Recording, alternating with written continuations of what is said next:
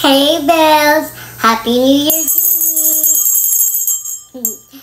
Just wanted to have a little FaceTime chat with you before all the festivities begin today. We've had one heck of a year. I know I have in 2023.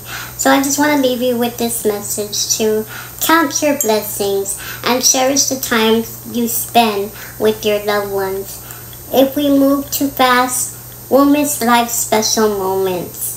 Use everything that was meant to break you to build you. Turn every loss of 2023 into a blessing.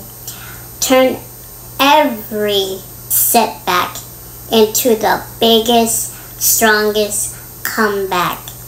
And embrace all the special moments that you have had in 2023.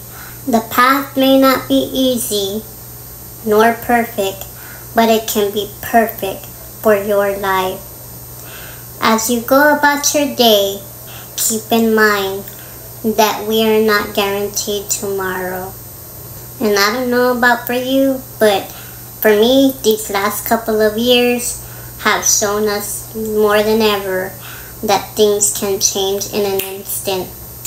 So be considerate of those around you, be kind to one another, and be mindful of what you speak. May your new year overflow with nothing but God's goodness and blessing. Love you, Bells. And I hope you stick around and don't unfollow me just because Christmas is over.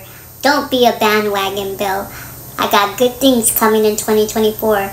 Love you, Bells.